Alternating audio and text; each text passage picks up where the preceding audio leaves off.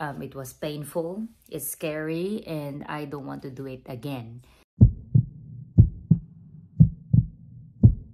Hello everyone, welcome back to my channel. If you are new here to my channel, my name is Cor and I'm your business nurse from Southeast England. In today's vlog, it will not be my usual vlog. It's not relating to nursing or my life here in the UK, but it is about my personal experience. So I just want to share to you guys, as you can see from the title, is about a nose job. So yes guys, I had a nose job. So in this vlog, I'll be sharing to you my Hiko Nose Thread lift journey. So from the start of the procedure and what had happened along the way, what are the complications and what had caused these problems and what are the things I did to manage the problem. And in the part 2 of this video, I'll be sharing to you what are the pros and cons of doing the Hiko Nose Thread lift and what are the aftercare procedures that you should observe once you have this Hiko Nose Thread lift. So disclaimers first, I am not creating this vlog to put blame on the person or the clinic that has done my procedure. So this is more on creating awareness for you guys before you decide to undergo a Hiko Nose Thread lift. So let's get started. It's really awkward to share this kind of experience to you guys. The reason behind this is just that I don't want people who are suffering the complications of this Hiko Nose Thread lift to be left in the dark and not having information at all what to do and not having understanding what is going on with them, because I was there. I was in the peak of my anxiety because I don't have enough information. I haven't seen comprehensive videos about the complications of Hiko Nose Thread lift. I've been researching a lot and I have been contacting the person that did my procedure. By the way, we have a good communication and relationship with the person that did my procedure. It's just that the only problem is I am abroad and the procedure was done in the Philippines. So imagine I am in the UK and the procedure was done in the Philippines. I will share more to you guys on what happened about my Hiko Nose Thread lift journey. So let's do the backstory first. So let me share to you a photo. Ta-ding! This photo. This is my nose prior to any nose jobs. You heard it right, prior to any nose jobs. So actually, Hiko Nose Thread lift is not my first time of having nose job. This is actually my second time of undergoing a nose job. The first one that I had is nose fillers. I had nose fillers back in 2020. It was February 2020.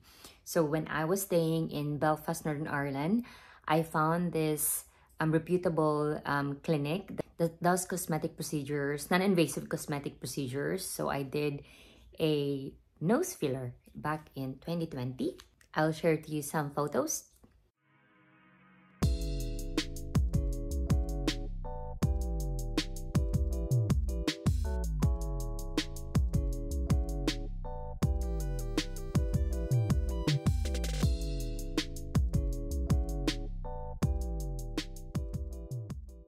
Don't mind my redness, guys. This is not an allergy. Yes, I have hot flush and this is one of the side effects of my chemo medication. So let's proceed. So as what I have said earlier, I had a nose filler back in 2020 and I was happy with the procedure. Actually, it lasted for more than 2 years. But then I have been watching a lot of TikTok videos and I heard about Hiko Nose Thread lift. Dang dang! So I was so interested about the procedure. It was last year that I learned more about Hiko Nose Thread lift, but honestly, I haven't researched much about the procedure. I got hyped because of its popularity online through Facebook and through TikTok. So I told myself, I'm going to have the procedure once I go to the Philippines for a short holiday. And so I did. So I had my Hiko Nose Thread lift in the Philippines on November 2022. So with very little knowledge about Hiko Nose Thread lift, I just went to the procedure because I know the person that will do the procedure. I know her so well, and I know the clinic. It has a good reputation. But I didn't research much about the complications because there was a promo. Yes, guys, there was a promo for the procedure. I paid 14,000 pesos. I will put the conversion into dollars or pounds here so you would know that I had a good deal with the procedure. I have a total of 14 threads, guys. 10 threads for the bridge and then 4 threads on the tip of the nose. The procedure went so well. It was quick and I had an instant result. I look so pretty, as you can see in these photos.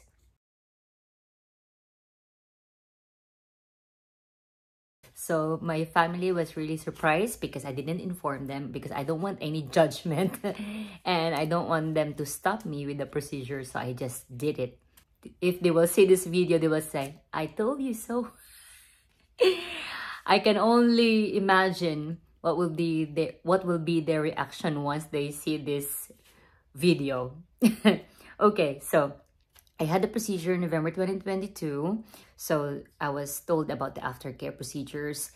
I went back to the UK after a short holiday in the Philippines on the same month, November. So I think after a week of the procedure, I went back to the UK. I didn't notice any negative changes from the procedure. So I thought that everything's going to be all right. So I was advised for 2 weeks nose-free nose activities. Actually, my wound was healing very well because that time I was taking antibiotics for my chest infection. I had a very runny nose and I was coughing that time. So when I was having my antibiotic therapy for my chest infection, it's also good for my procedure. So I didn't have another course of antibiotics. So everything went well until January of 2023. That's when I felt a bump on the tip of my nose. It looks like a pimple, but it is painful and it's swollen. And then eventually there was a pus coming out from that bump. And I was really terrified. The entry point of my nose thread lift actually is already healed. But then, since I have an active lifestyle, I'm not really that person who really works out like every 3 days or 5 days. But I always find time to do high intensity workout at least every week. And I also do weightlifting, not too heavy, but you know, at least 5 kilos. And I didn't realize that my body is still recovering from the procedure because as far as I know, 2 weeks is enough for the recovery period of the procedure, Hiko Nose Threadlift. But then when I came back here from holiday, so that was November, December, I'm already back to my usual routines. Like I went back to work as a nurse, and then I do my high intensity workout from time to time. I do my weightlifting, and I love sleeping against the pillow, like prone position. So I think that's one of the factors that have aggravated the complications on my nose. So I actually messaged the person that did the procedure, and unfortunately, since I am here in the UK, guys, there's very minimal thing that she can do for me, only advice, because the only way to have it done quickly is to have the thread extracted, you know, to have it removed. But since I'm in the UK, so what can I do? So I just rely on her advice and through my research on what can I do further to manage that problem, because I was really anxious about it. Of course, guys, you can see the face. This is the first thing you see when you encounter a person, the face. And the good thing about that time is we are still wearing face masks at work.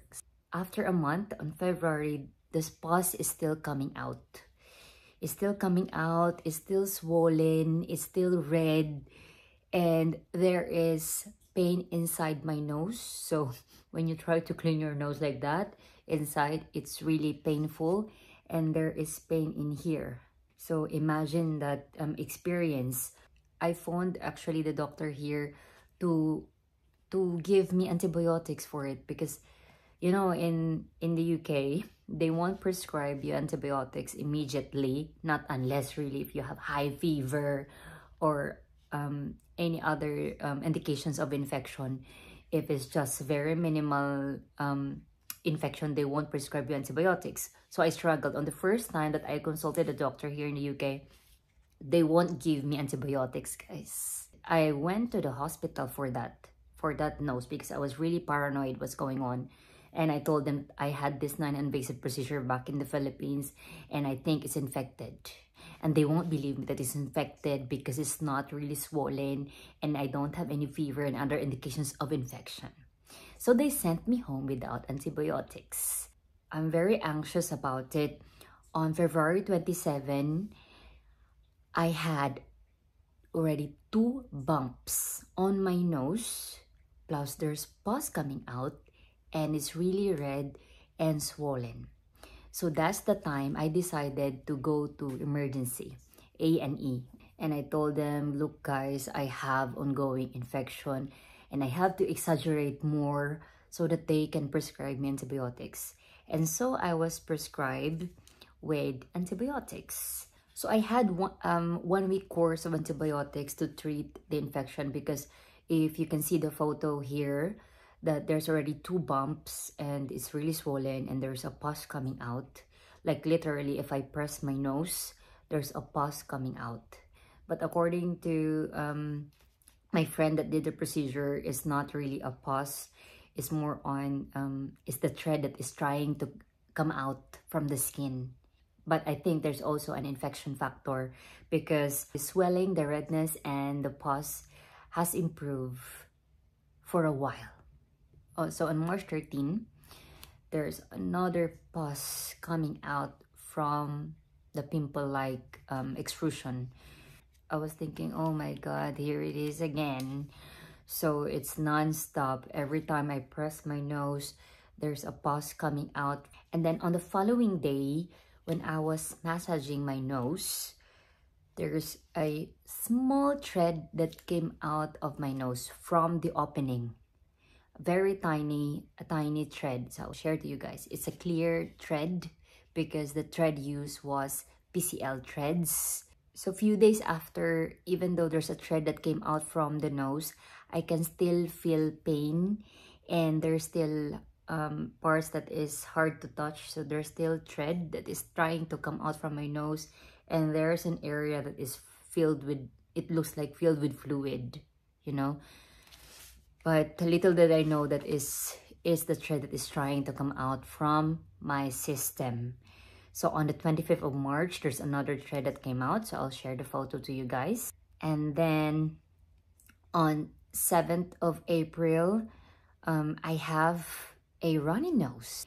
I have a wound there, and then I have a runny nose because I keep blowing my nose, which triggered more the expulsion of the threads. So there's a 3rd thread that came out on the 7th of April.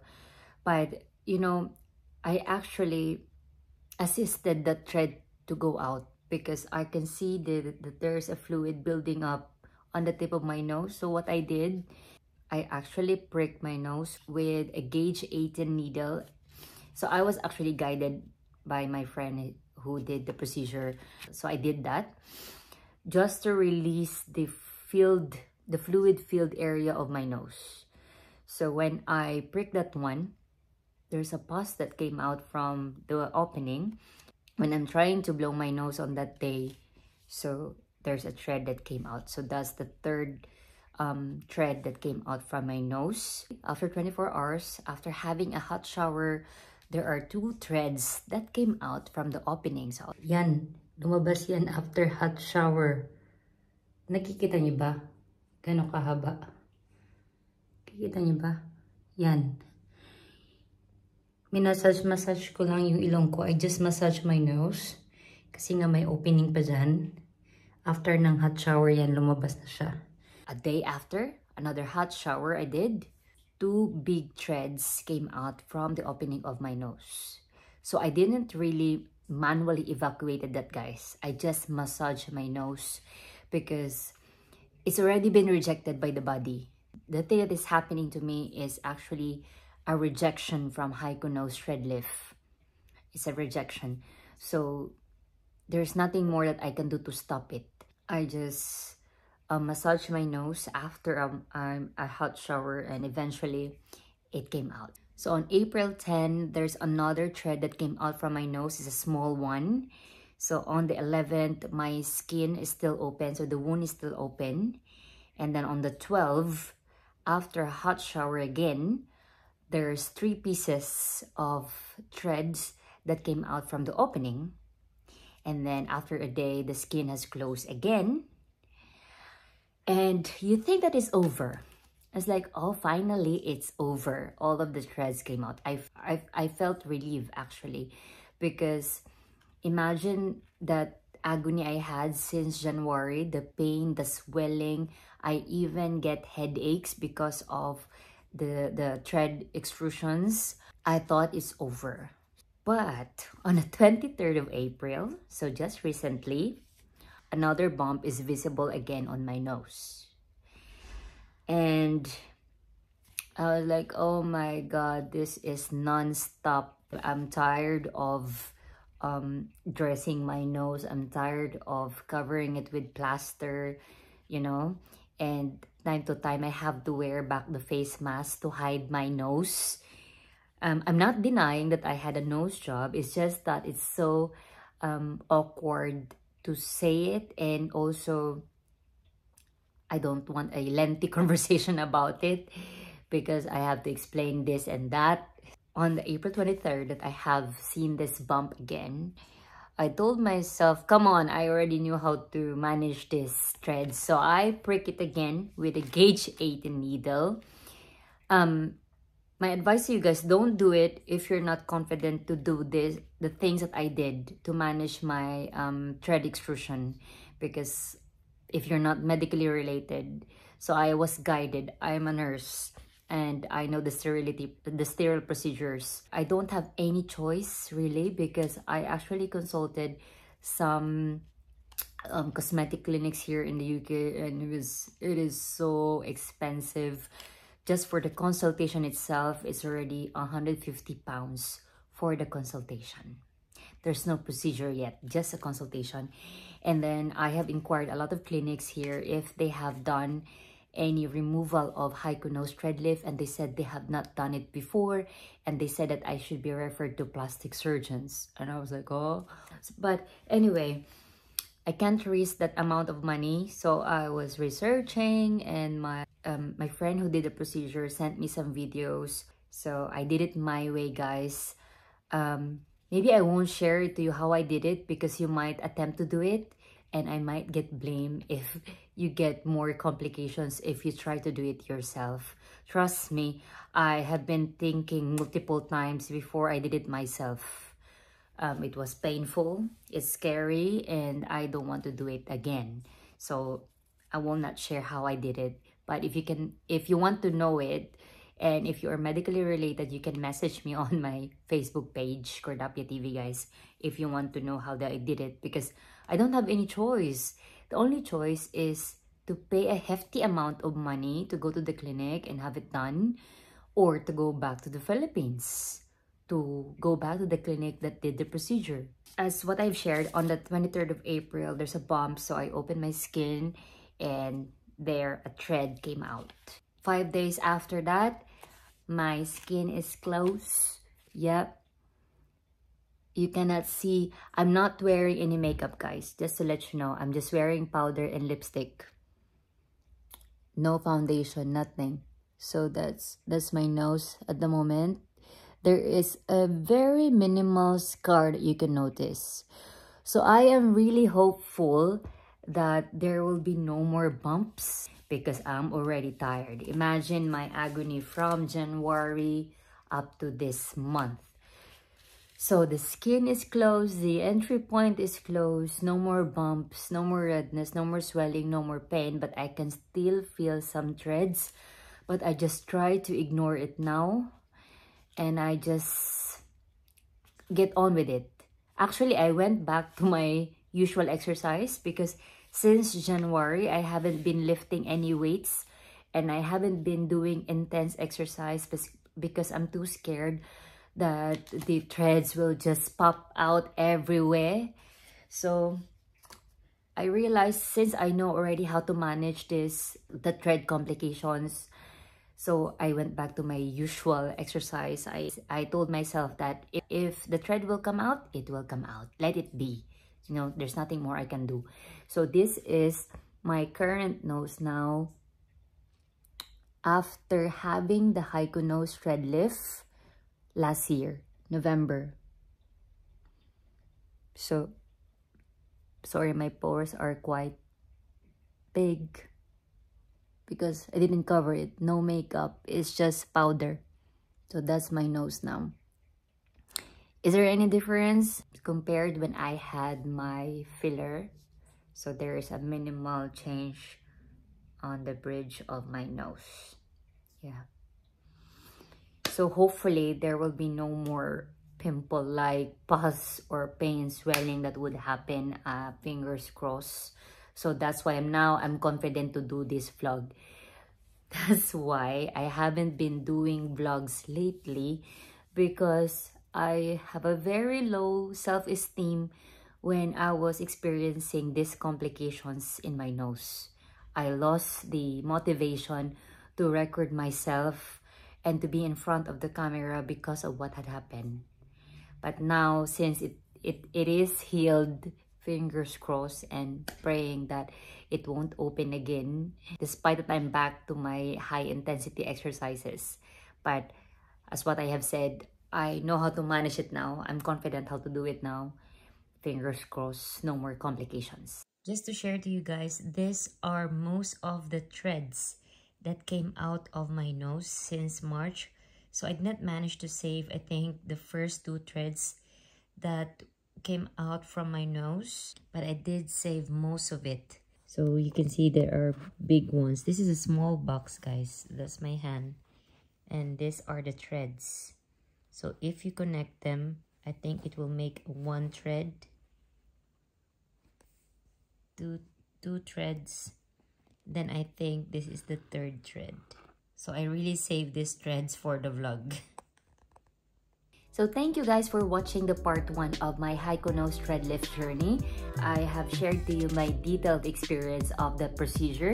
If you want to know the pros and cons of Hiko Nose Thread lift, and if you want to learn about the aftercare, so please watch the part 2 of my Hiko Nose Thread lift journey, and will help you to decide if you want to proceed with the procedure. Okay?